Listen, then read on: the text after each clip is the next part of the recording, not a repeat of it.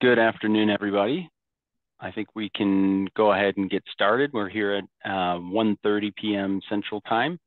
So let's go ahead and kick this off because we got a lot of really great content and some excellent speakers here. So we're excited to get into this focused trade mission preview to Costa Rica and Guatemala.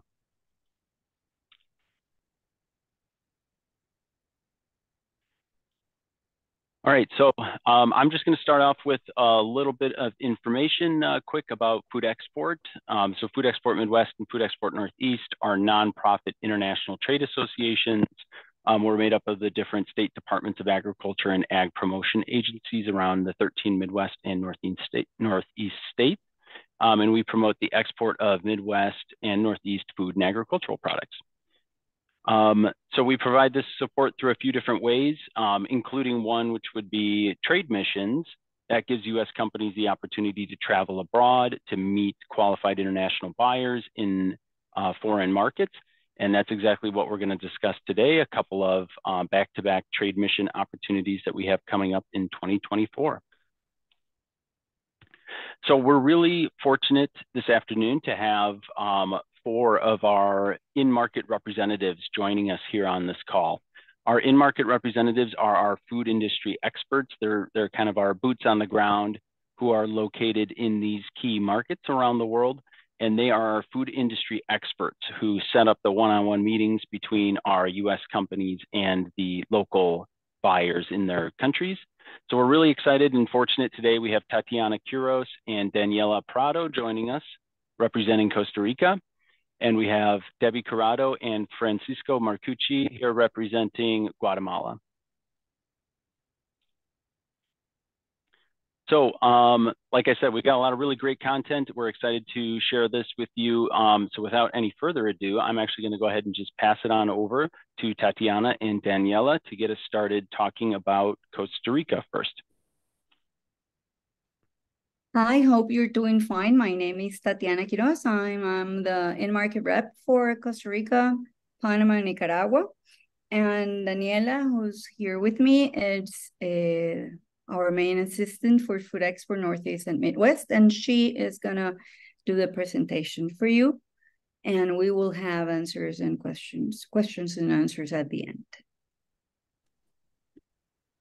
Good morning, everyone.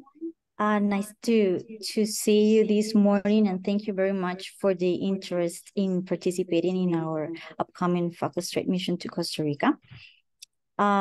We will start, if you want, Paul, the next slide. Yes, thank you.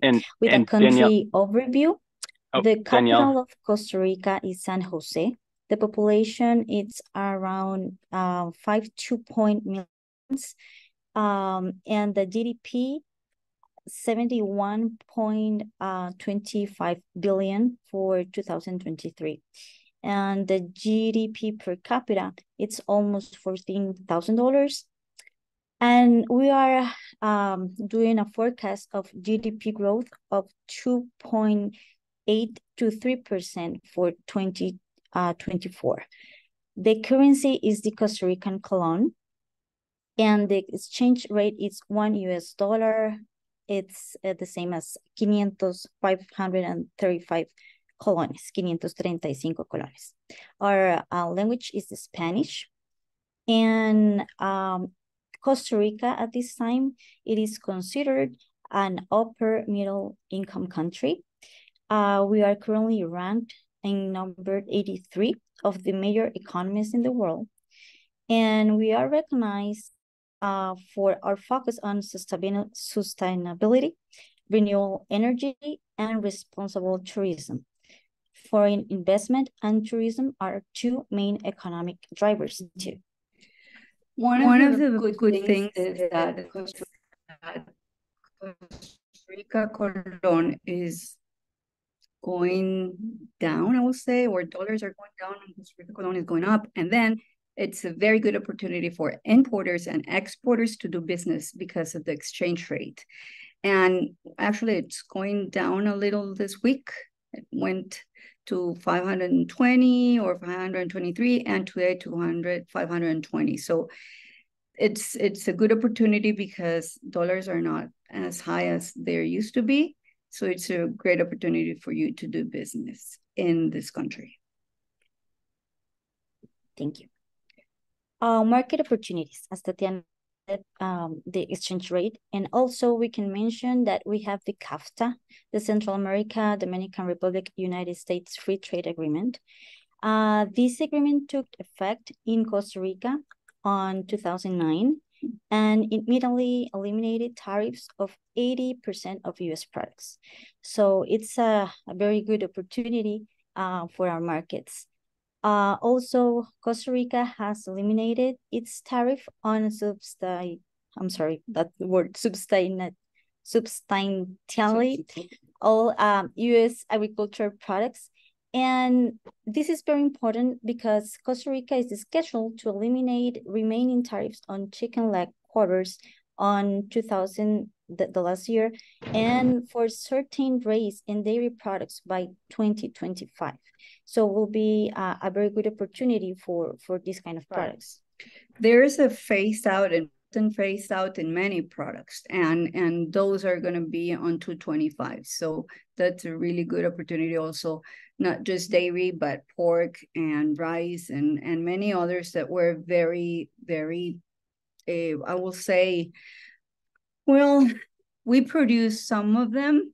So it was really delicate issue for Costa Rica. But now, you know, we're become very competitive, and it's going to be a good opportunity also to know that those tariffs, instead of 60%, are going down almost to zero, some of them.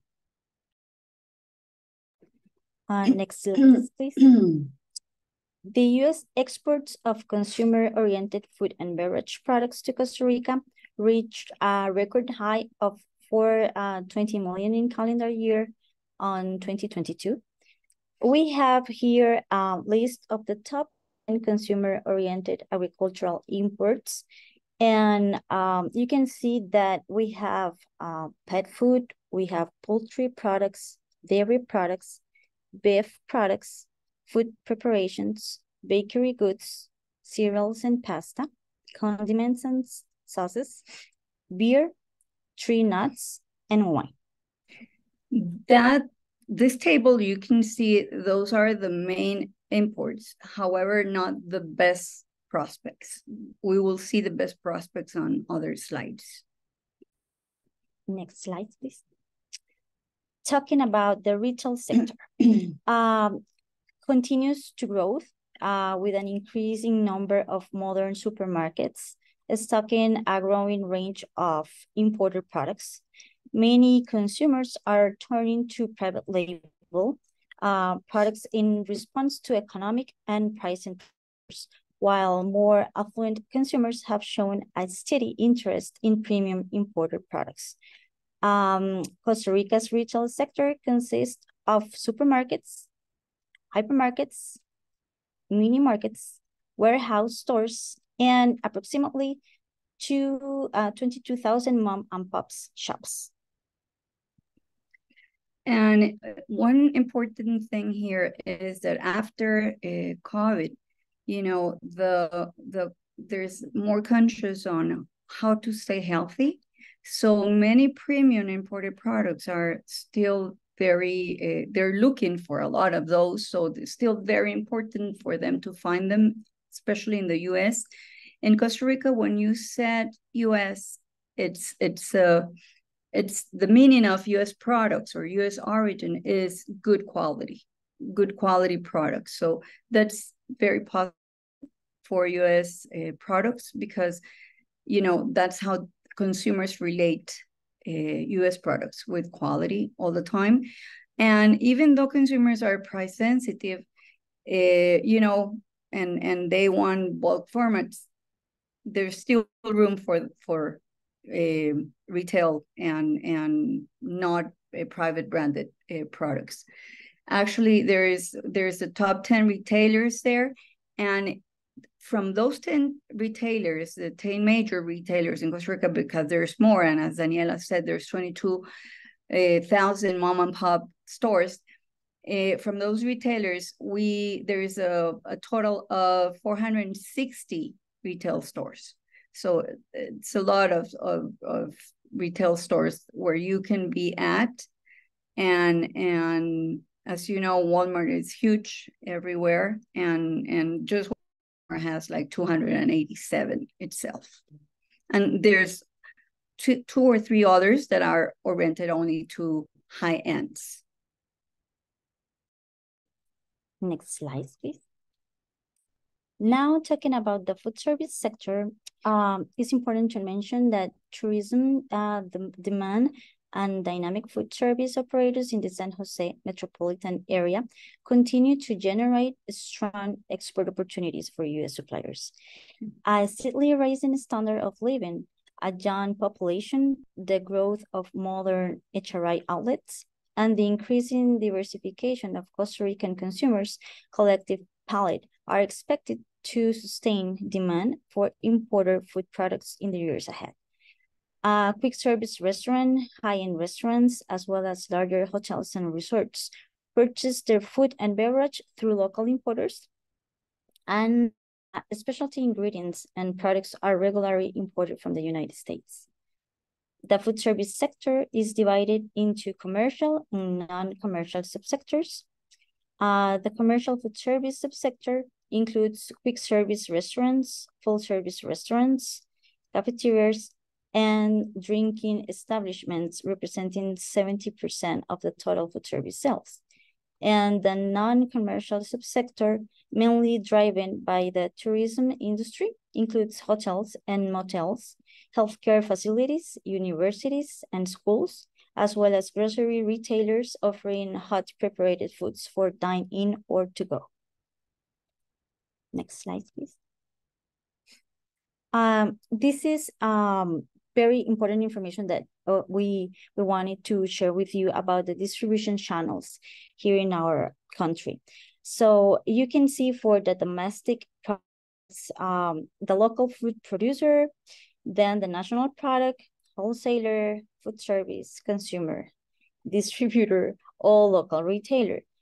In case of importer products, we'll start with the exporter, then the freight forwarder, customs broker, the importer distributor, and then that distributor goes to the food service or retail, the end consumer.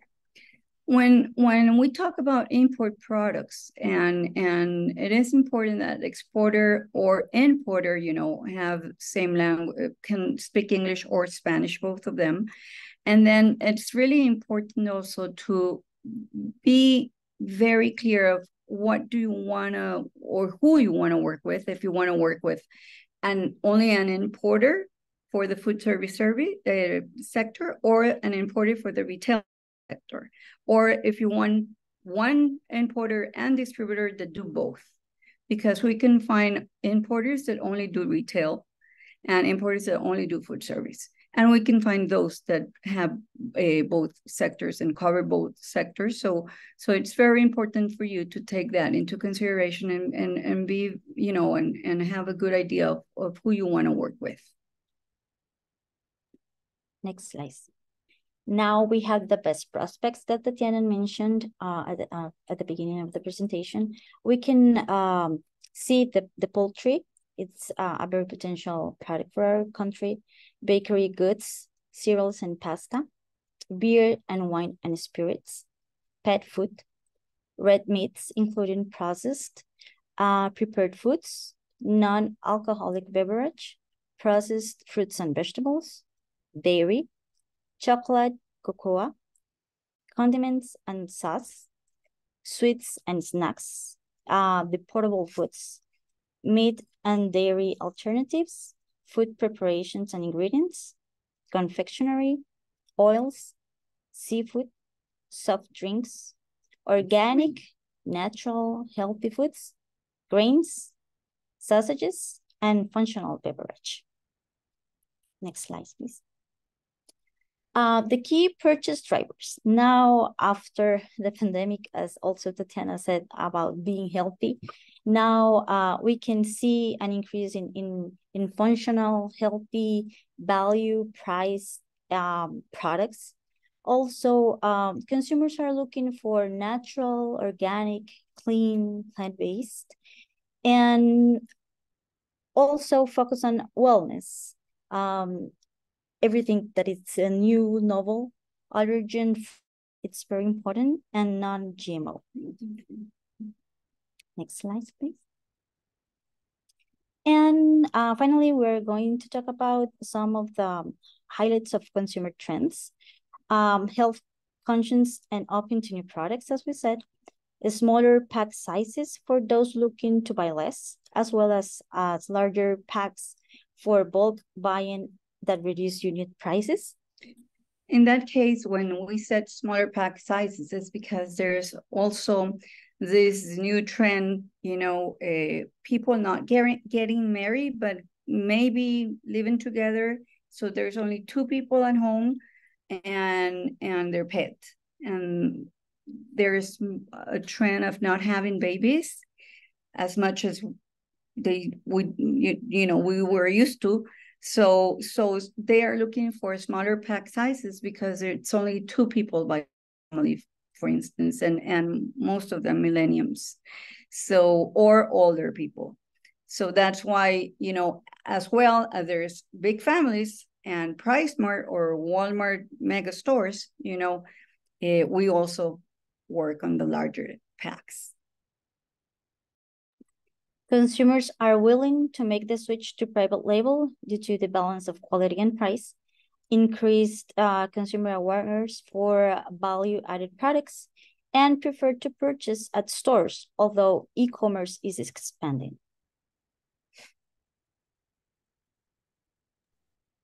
Here are some pictures of activities that we have been doing for food export over the years. You can explain them. These are the pictures of our last trade mission in Panama. We had the market briefing with the FAS team. We also performed a retail tour to the main stores at the city. We had the trade reception, and we had some samples, and some of the exporters cooked at the show, so it was very dynamic for trade. We also try to bring all the exporters to a restaurant on lunch, and you have to pay on your own. However, we invite the owner of the restaurant that can give us like a small, it's a brief on how he purchased, if he do it directly, if he's not doing directly, who is he working with, how's the market in the food service sector, and others. So in one of the pictures, you will see the owner of that restaurant giving a brief to the U.S. exporters.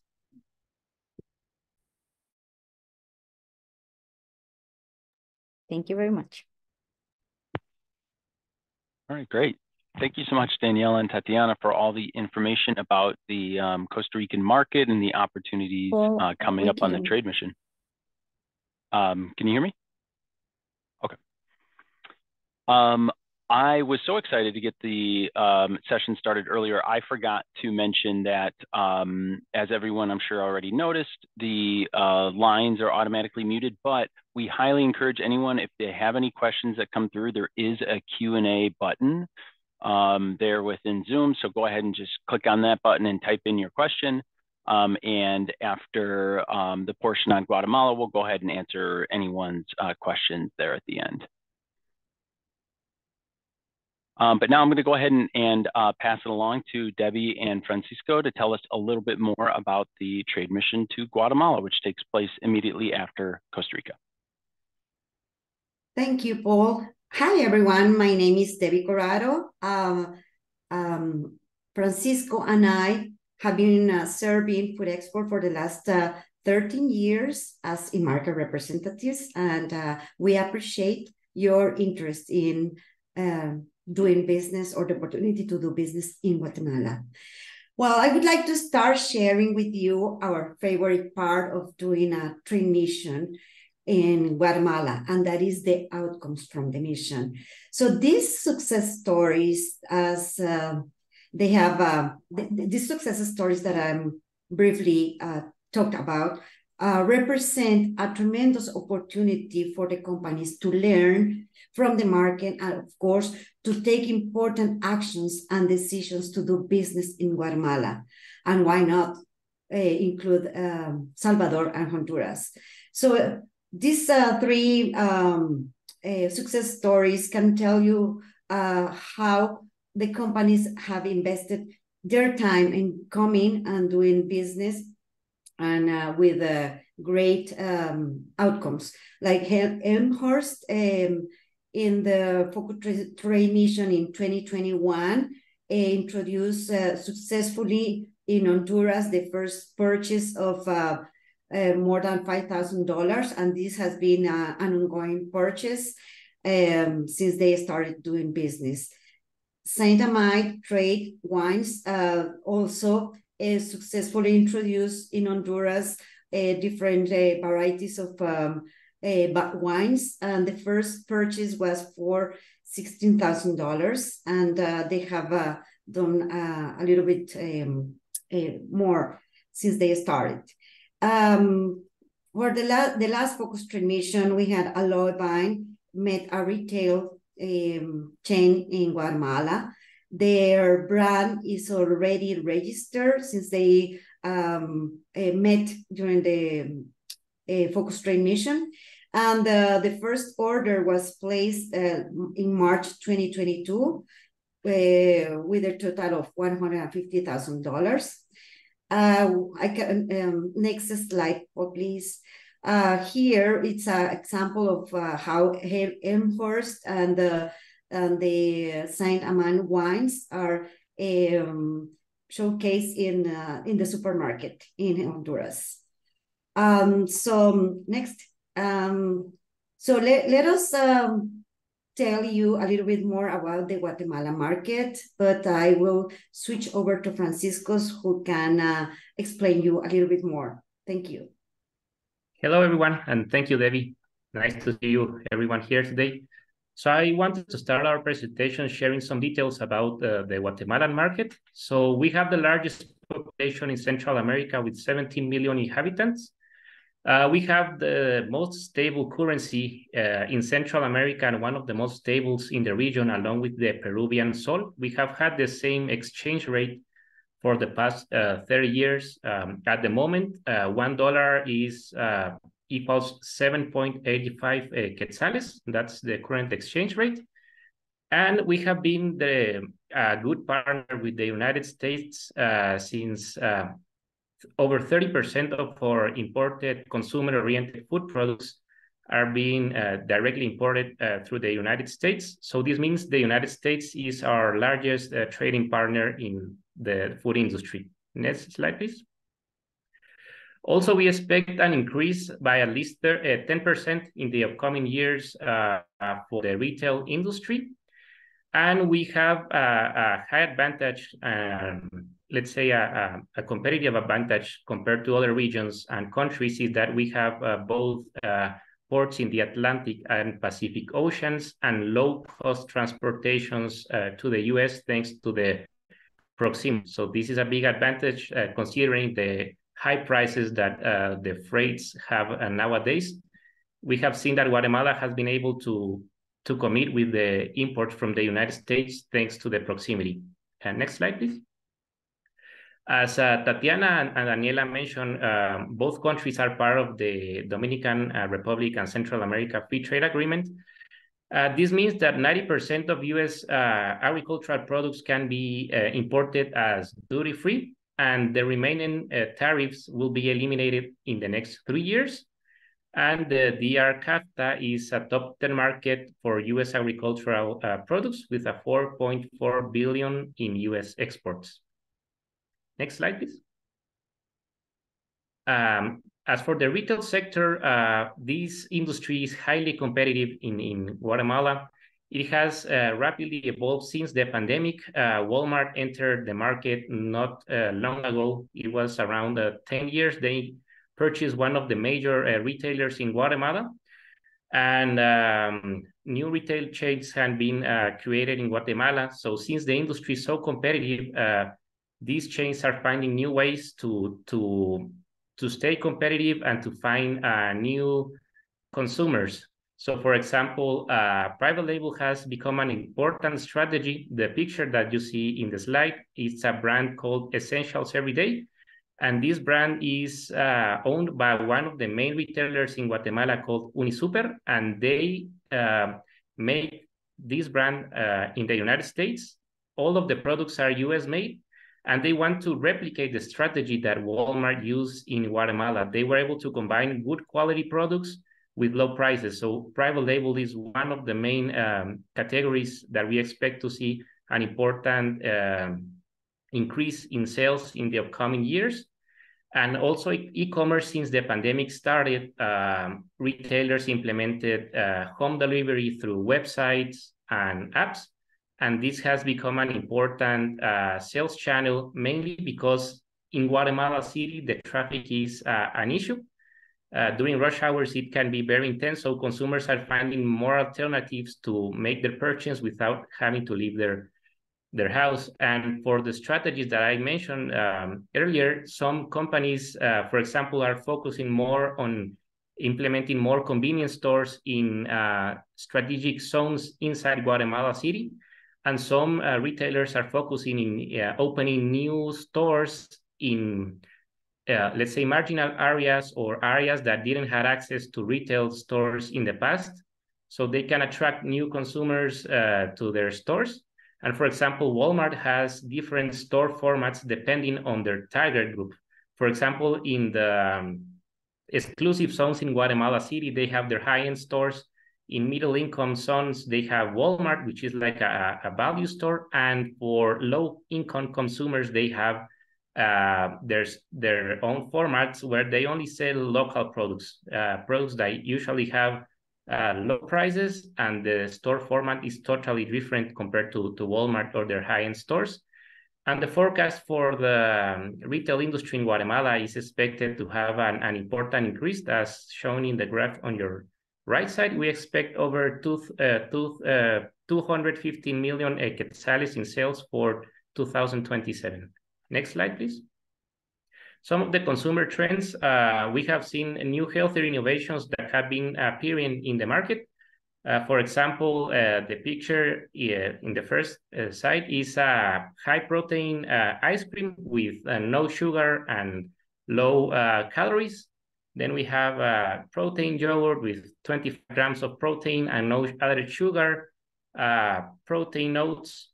So basically, consumers are looking for products that have more health benefits for them. This is a very important trend because consumers are more aware about the health and looking to find new healthy options, and they're willing to pay more if the products have good benefits for them. And this trend started since the pandemic, and it's been growing since the 2020 until now. This trend has stayed. We have also seen the plant-based beverage category.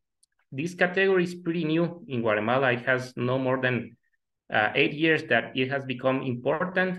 Previously, we usually only consume fluid milk, regular cow milk, but this category has become really important, and we have been able to experience that different brands, not only local brands, but imported brands, are becoming more popular, and we have seen a 12% increase in terms of sales for $2.3 million in this category. Next slide, please. Another important trend is alcoholic drinks, mostly RTDs. This is expected to be the most dynamic categories because consumers are trying to experience new flavors and new alternatives to regular alcoholic drinks such as wines, beers. And Aperol, I know it's an Italian brand, but this company has recently entered the market, and they have been very successful because their flavor is very different to the local products or imported products that we currently have available. And same as this previous slide that I mentioned, consumers are looking for more health benefits or to consume alcoholic drinks without, let's say, with less guilt. So they're looking for low sugar content, low calories, or low alcohol content.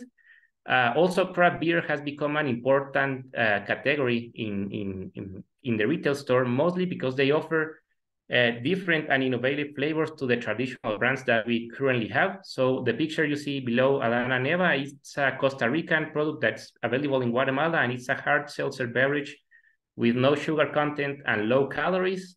Michelob, it's a low-calorie beer, and Goose IPA is a craft beer imported from the United States. So these are some of the brands that have had most success in recent years. Next slide, please. Great, thanks, Francisco. And I'll just mention, so we hit the, we're at the half hour here. We're going to continue on because we've still got a lot of great information. If anyone has to jump off, I'll just announce, no worries, we are recording this and it's going to get posted on our website as soon as the recording is ready. But we're going to carry on with the good information and still get to some questions at the end. So for the products of interest, they're very similar to Costa Rica. You know, we're countries pretty next to each other. So they're pretty much the same, which are beer and wines, spirits, dairy products, sweets and snacks, soft drinks, plant-based beverages, pet food, breakfast cereals, table condiments, craft beers and RTDs, organic and natural food, edible oils, and sauces. Next slide, please. And some of the reasons why we encourage you to register to this event is that US products are preferred over local products, as they are perceived as better quality, and we have seen some US products even with lower prices compared to local products, thanks to the DR-CAFTA. We have seen some brands that have become industry leaders or market share leaders in less than 2 years because their products have a lower price and a better quality. And this is possible in Guatemala thanks to the DR-CAFTA and the low cost to export the products thanks to the proximity. As I mentioned before, the lower prices is a key aspect for the US products in Guatemala. We have a lot of competitors of imported products such as Italy, South Korea, that are trying to make an effort to position their products in Guatemala, but they can offer a low price due to different, let's say, factors such as they don't have a free trade agreement or the freight costs. So this is a big advantage for the US products because they are highly positioned as excellent quality products. So this is one of the main reasons why we encourage you to participate in the event. Also is that the local demand, consumer preference, and competitions are very much aligned to prefer US products. And the trade facilitation, as I mentioned before, the DR-CAFTA and regulatory compliance and logistics are beneficial to do business for Guatemalan importers and UN suppliers. Next slide, please. Also, we have smooth logistics and robust supply chain operations. We're a very small country, and the main ports are connected to Guatemala City, so the products can be easily imported and distributed to Guatemala City or the main cities in the country in short time. Also, you get the chance to meet from buyers from three countries in the event, but also an important aspect is that Guatemalan companies, most of the importers operate not only in Guatemala, but they have operations in Honduras, El Salvador, or other countries in Central America. So we've seen in the past that US suppliers are able to make a business or a sales to a Guatemalan importer. And with this same importer, they're able to enter different markets. So that's a big advantage working with Guatemalan companies. Most of them are, let's say, some of the largest importers in the region, and they have a good economic stability. So this is a good opportunity to enter not only Guatemala, but the northern triangle of Central America. And in some cases, they even have operations in Panama or other regions. So that will be our part of the presentation, and I believe we will start with the Q&A, right? Yes, absolutely. Well, thank you so much, Francisco and Debbie and Tatiana and Daniela, for all the great information about your markets and some really good reasons for U.S. suppliers to join us on these trade missions. So here's just kind of the overview itinerary. So the missions are back to back. I will say that companies can join just one or the other, but we schedule them like this on purpose, of course, so that companies can take advantage of the one trip to visit both markets there. But you can find the itineraries also on our website as you're taking a look and checking your schedule. So there are a couple of deadlines. The early bird registration deadline will be on November 3rd, where you can sign up for each mission for $425 each. And then the standard registration deadline will be December 15th to register to get in at $625. And again, information about the event and how you can register is all on our website. The itinerary covers some of the services provided, as well as our in-market representatives covered them as well. But of course, what's one of the biggest outcomes here is you're going to get the one-on-one meetings scheduled with qualified buyers while you're in the market. Every participant gets a pre-event custom market research report that has market overview, importation and distribution analysis. We're going to have a market briefing by local foreign agricultural service reps in each country. Retail store tour, tabletop showcase. So companies who participate, they kind of walk away as very knowledgeable about the markets and feel very experienced and know everything about the markets, as well as having all those one-on-one meetings and business cards and sales opportunities from their meetings.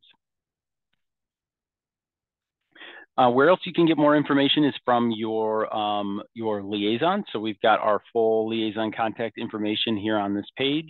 You can look at, based on where your company is headquartered, who is your individual liaison contact that you can reach out to, as well as their email address and phone number. We have a number of them on the call here today. So any questions that don't get answered, they can also follow up with you directly. All right, with that, let's jump into the questions and answers. Although, Tatiana, do you have something to add? Yes, thank you. In the case of Costa Rica, during our one-on-one meetings, we're not having one-on-one meetings in a hotel. What we do is we take the U.S. exporters with a translator, if needed, and a private car to the company they're meeting with. So they can meet with the manager in their offices and see the facilities also. All right, great, thank you. Just that detail, thank you. Yeah, that's good to know. Debbie and Francisco, your meetings would be similar to that, or would they be, the meetings take place at a hotel? They take place at the hotel. Okay. Yeah, the buyers come to the hotel for the meetings. Okay, great. Okay, I'm going to jump into the questions that we have from the audience. So the first one's about labeling requirements. So maybe we can start with Tatiana and Daniela, and then we'll go on to Debbie and Francisco. But the question is, what are the labeling requirements? Do I need Spanish or Spanish and English labels? Can I send my English only packaging to the markets, or would Spanish labeling give me a competitive advantage? Well, by law, the label should be in Spanish. Could be Spanish-English if you want to have both, but has to be translated into Spanish from the maximum ingredient to the minimum ingredient. And you can add a label. You don't have to change the package. It's not needed to change. You can add a Spanish label. Yeah, it's the same in Guatemala, El Salvador, and Honduras. There is no need for the companies to change the packaging. However, it's mandatory to stick a label in Spanish with the main information about the product, ingredients, importer information, and that information, of course, has to be in Spanish. All right, great. Thank you both. The next question is about the cost of the trade mission. So I'll just kind of reiterate, it's $425 for each mission if you get in at the early registration deadline, which is in November. As far as cost assistance, if companies are eligible for our branded program. And if you're not familiar with our branded program, you can certainly reach out to your liaison, but that's our 50% reimbursement program for small businesses.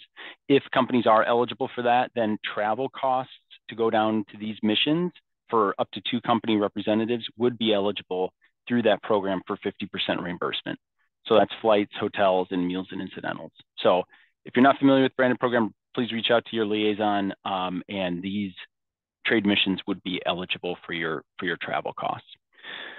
All right, the next question is there any interest for all natural grass-fed beef grown and raised in Kansas, or I'll say in the Midwest or Northeast, in either of these countries? How about any interest for beef, and perhaps in particular all natural grass-fed?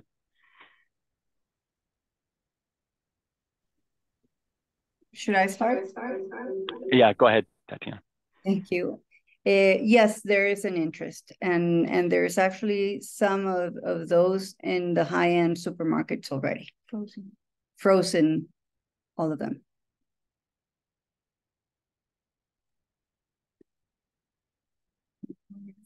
Go ahead, Francisco, if you have anything to add. Oh yeah, same as in Guatemala. We have some of those products available, but yeah, that's an important category in both retail and food service. Okay, great. Okay, the next question is about kind of traveling and how many meetings. So if the Costa Rica meetings are in the buyer's location, so factoring in travel times, the question is how many meetings roughly could each participant anticipate? I know it always depends on the product type, but go ahead, Tatiana. Well, we try to have at least 5 meetings a day. So 4 to 5 minutes a day. It depends also on traffic and how far it is, but it's around 10 meetings in total. 10 to 12. 10 to 12, because we can do also lunches with them, and regarding well, that's the meetings. Then regarding the sampling is the same, same amount, depending on how many products they're bringing or how many like flowers of their product, their flavors they're bringing, the flavors, because it's, it's different for each product. Okay. Great, that makes sense. And then for Guatemala, meetings are at the hotel, but would you say roughly the same? Each participant would get maybe around 10 meetings? Yeah. Okay. Excellent. All right, the questions are coming in, which is great. How about, I'm going to jump over that one. There was a question about label translation and compliance. We don't offer that. We're not going to have a speaker come and talk about label translation, right? But we can make recommendations to companies on as far as like vendors they could reach out to. Yes, we can. Yes. Okay. Sometimes we do have an speaker on labeling and also import requirements in the country.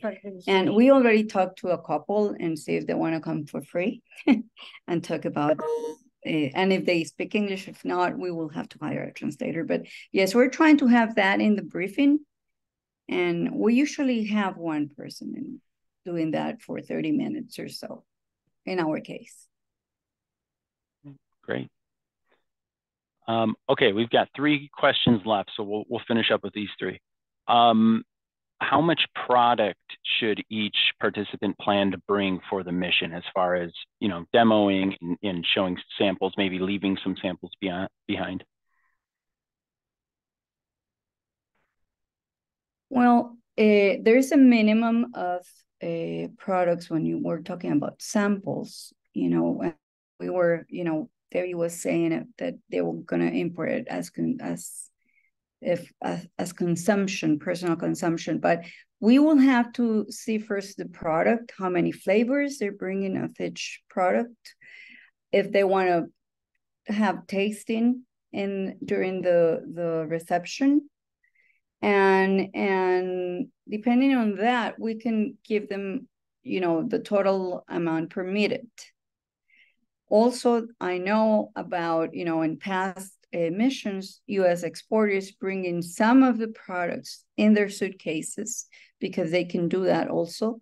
And you know, we're talking about 10, 20 pieces the most, and that's also something they can think of doing it. But it really depends on the products. Yeah, totally agree with Tatiana. It's the same in Guatemala. It depends on the product you want to introduce to the market, because there are some regulations in exporting or importing, in this case, samples. So we don't want to receive more than the allowed weight for per company, but again, it depends on the product and that you want to promote. Okay, great, thank you. The next question, and this one might be dependent on each company and maybe their own individual policies, but the question's about having pricing figured out. I guess, do you guys have a recommendation on whether a company should come with kind of some fixed pricing in mind, or should they come, you know, sort of ready to sort of do pricing based on negotiation? Well, I think sometimes, you know, they bring the prices, but then when they're negotiating, they, you know, it's different depending on volume. It's very important to be conscious that Central American countries are small compared to China, compared to European countries, and the quantity of the first imports are going to be, you know, smaller, or pallets or boxes, and not yet containers. And so you know, and I know that make price really expensive at some point, but if you can bring both, you know, and be conscious that when negotiating the price, maybe you can have to lower it a little, you know, that would be great. Sometimes it's better to have the price list, and sometimes it depends. But you know, when after those meetings, sometimes their exporters are, you know, saying that they will send the price list and within 2 weeks, and sometimes it takes longer because they have other missions and things. And so if you can bring the price, I think that will always help. Thank you. Similar, anything to add, or does that sound about right also for Debbie and Francisco? Okay. All right, we'll get to the last question. That is, do the manufacturing plants for the U.S. products that are going there need to be registered with both countries before they can start doing business there? Or is there no kind of manufacturing facility registration required? Well, yes, it depends if it's a meat factory or it's a cheese factory. Yes, they will have to be registered before doing business. You know, not for the samples, but to do the business, yes. And if they're registered already, it's going to be easier to bring the samples, of course, you know. Yeah, just, you know, the regulations in Central America are similar. So what probably is a requirement for Costa Rica, Panama is the same in Guatemala, El Salvador, and Honduras. So there is it depends on the product. There are some facilities or manufacturing plants that don't need to be registered, but it depends on the product and the ingredients they work with. All right, great. Well, thank you all very much. In-person / virtual round of applause for our in-market representatives for the excellent information this afternoon. I know we're really excited about these 2 back-to-back trade missions. We hope this information was helpful as companies make the decision to join us next March. So with that, we'll wrap up and thank you again to our speakers. And I hope everyone has a great afternoon. Thank you. Thank you very much. Thank you. See you then. Thanks. Thank you.